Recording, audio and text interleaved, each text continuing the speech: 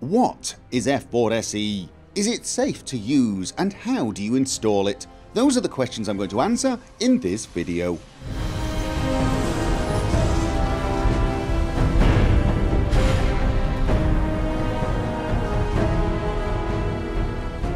Before we start, I would just like to point out that this video is aimed at people who are new to modding and are perhaps a little uncomfortable with the very idea of F4SE. If you are not such a person and you just want to skip straight to the installation process, you are more than welcome to do that. Links will be down below in the description to all of the relevant sections. So, having got that out of the way, what is F4SE? Well, F4SE stands for the Fallout 4 Script Extender, and it's a kind of special mod that adds power and extra functionality to other mod makers. It basically lets us do a lot of things we wouldn't otherwise be able to do. If you check a lot of the previous games that had script extenders, games like Skyrim, Fallout New Vegas, Fallout 3, Oblivion, that type of game, you'll see a lot of mods that had extra functionality such as key detection, user interface manipulation, and a host of other things that required the script extender. So many mods actually required the script extender that it became the normal way to play your game if you were modding it on PC. But what distinguishes the script extenders from other mods is that ordinarily mods are loaded by the game when you run it. But with the script extenders, you actually run a script extender loader, and that then runs the game for you. And of course, that has people asking the obvious question, is it safe? This is actually a perfectly reasonable question for you to ask, and indeed, it's something I would encourage people to do. You shouldn't run random executables without knowing exactly what you are running. So what I can tell you is, yes, the script extenders are safe. If you download them from the official site, I will leave a link down below. If you download them from there, they will be perfectly safe. The script extender team have been around for a long time, and they are probably the most trusted modding team in the Bethesda modding scene.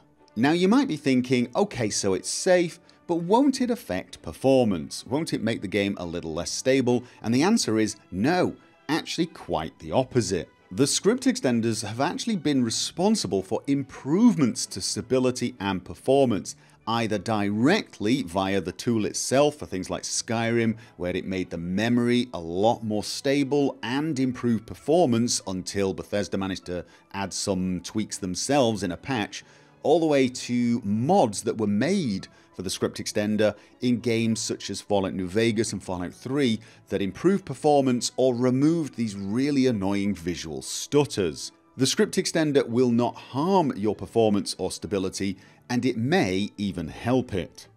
So, how do we install F4SE? Well, there are actually a number of ways of doing this. However, I recommend you follow the steps I show in this video. Now, I do have reasons for that, but I realize some people are probably getting impatient and want to move on. Get on with it. Yes, get on with it.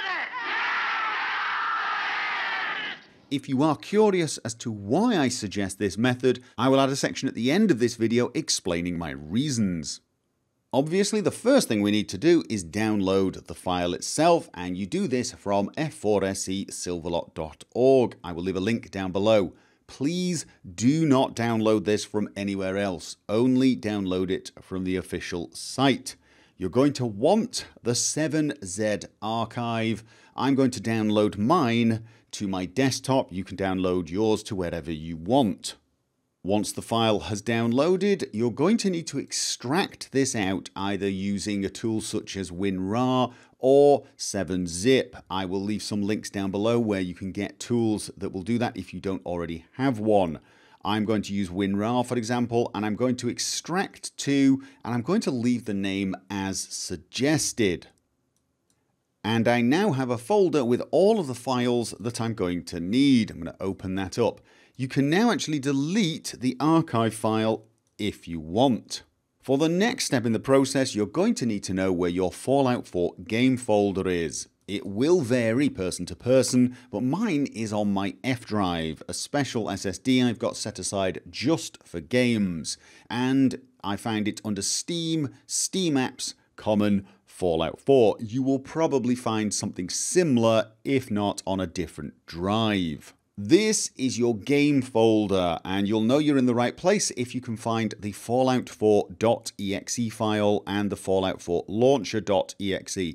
Do not worry if the .exe is not there, it's hidden. That is just your operating system hiding known file extensions from you. You'll see an icon with Fallout 4 and the icon with Fallout 4 launcher. It means you're in the right place. There should also be a folder called data. If I go across to the folder I downloaded earlier and open it up, I will see data, src, which stands for source, and some loose files. What we're going to do at this stage is select custom control map.txt and all the way down. Everything that's in this folder except the subfolders, I'm going to copy, and then I'm just going to paste them into my game folder. If you've installed a previous version of the script extender, it will ask you if you wish to overwrite some files. Click yes to all. As you can see, this is a clean installation, so it just copies straight across. Now, believe it or not, you can actually finish this installation by just copying the data folder into the same place, and it will copy the contents of scripts into this particular folder. I do not recommend doing that, but it will work. What we are going to do is set up an installation package for a mod manager. I have a rule that anything that goes in my data folder has to be placed there by a mod manager, a single mod manager. In my case, it is the Nexus mod manager. If you're using a different mod manager, you will just have to adapt this tutorial for that particular tool. So what I'm going to do is right-click the data folder. I'm going to add to archive using WinRAR. Again, you can use 7-zip if you want. I'm going to add to archive. I'm going to change the archive name to F4SE scripts, and then it seems to be version 0.03.00. Based upon this, you can actually name it whatever you want and then click OK. It will create a nice little RAR file. Let me just cut this and paste it to my desktop just to make things a little neater, and then minimize that. I'm now going to open Nexus Mod Manager up, and then I'm going to simply click on this, drag it across to the Mods tab and drop it anywhere, and it will add it to Nexus Mod Manager. You can do the same by adding mod from file. If you want to do it manually, that's completely up to you. I then click the activate, the install and activate button, and the scripts have now been installed. And believe it or not, that's the installation process finished. One thing to note is if you upgrade F4SE at a later date, you will have to disable this and add a new file that you create the exact same way and enable that one instead. So now we need to run our game with Fallout 4 Script Extender enabled. And to do this, I'm going to go back to my game folder. Normally, you would run Fallout 4 via the Fallout 4.executable or the launcher. In fact, you've probably got an icon on your desktop set up that runs it via Steam. From now on, you're going to have to run the F4SE loader instead. Don't worry, you do not need to open up this folder each and every time. You can right-click, send to desktop, which creates a shortcut. Go along to the shortcut that it's made, and you probably want to rename it to something like F4SE launcher, something like that, so you know you're launching F4SE, and you probably want to change the icon. You can do that pretty easily. Go along, if you right click, go along to properties, change icon, click OK, and then hit browse. It should probably default to wherever you are, which is the Fallout 4 folder for me. If you select the Fallout 4 executable and hit OK, it will use the same icon. I now have F4SE launcher with a nice icon. And from now on, you run your game via that icon. You can remove any other Fallout icons from your desktop if you want, just so you don't accidentally run the version without F4SE. Double click, get into game, pretty much the same way except you bypass the launcher. Once in menu, if you want to check whether or not the script extender is running, you can do that from the console. Now, if you're using an American keyboard, it is the key next to the 1. For foreign keyboards, it can vary. You're going to have to figure out that yourself. Open up the console and type get F4SE version, all one word, and hit the return key. And there you can see it says F4SE version 0.3.0. That tells me the executables have been loaded. That does not tell me whether or not I've installed the script correctly, but at least I know I've run it from the right executable. And that, ladies and gentlemen, is pretty much it. You've now got Fallout 4 script extender installed. You should be able to run your game and use all of the mods that require F4SE. Now, I did say at the end of this video I would tell you why I recommend this method, and if you've still hung around to hear this explanation, well done. Curiosity is a great thing. I applaud you for wanting to know the reasons why. Well, it's pretty simple. Doing it the way I do it gives you far more safety with regards other mods' potential to ruin F4SE. To show you what I mean, I've created my own little mod, Gopher's F4SE Killer Mod. And basically it's a mod that includes one of the files that F4SE changes. I'm going to add this to the Nexus Mod Manager and then activate it once I can find it. There it is. Right. If I activate this now, I will get this lovely little warning saying data file has already been installed by F4SE scripts 0.3.00. Do I want to activate this mod? At this point, I can go, no, absolutely not, and then uninstall it, run off to this mod authors page and say, excuse me, do you realise you're overwriting F4SE? And if so, why?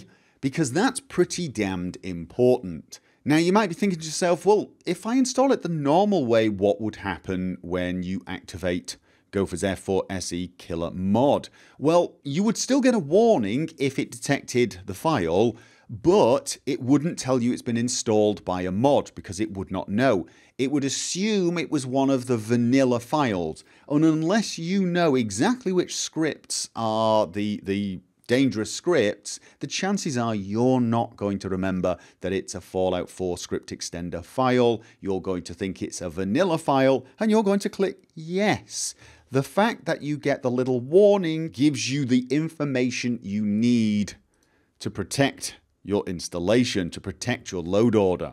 Now, I've only ever discovered 2 cases where this happened, and in both cases it was simply a mistake by the mod author who had included a file he shouldn't have included. And indeed, he'd actually included the script extender version of the file as well, so it wouldn't have actually broken anything. But theoretically, if a mod author makes a mistake like this, they could break your script extender installation. And best case scenario, it immediately breaks it and you spot the problem and report it to the mod author. Worst case scenario, it doesn't break anything you've currently got installed, but it does break one of the scripts you're not yet using. Then in a few months' time, you install a new mod that requires those changes in that script, and they're not there. That mod does not work. No matter what you do, you can't get it working. You wander off to the new mod authors page and tell him his mod sucks, doesn't work, you've tried everything, when in actual fact, it's your installation that's broken because you've overwritten a script extender file. Now, I will admit the scenario I have described is reasonably uncommon, probably has only hit a handful of people, myself included, and you could probably install script extender in a variety of ways and never have any trouble. However, why risk it? The way I have shown you to install this really only takes a few seconds longer than just copying everything across, and it gives you that added safety. and I'm generally all about trying to make your load order as robust and safe as possible. And that is it for this video. I hope it was useful, and I hope you've managed to get Fallout 4 Script Extender successfully installed and are now enjoying a variety of new great mods. I look forward to seeing you on the next video you join me for, and until then, remember as always, have fun. If you're curious as to whether I've covered a mod in one of my videos, feel free to go along to my website gophersvids.com and check the search functionality out. Just type the name of the mod you're interested in, open up the settings and filter by mods only. Click for search and you will see whether or not I've covered that mod. Click on the mod and it will also show you any of the videos this mod appears in.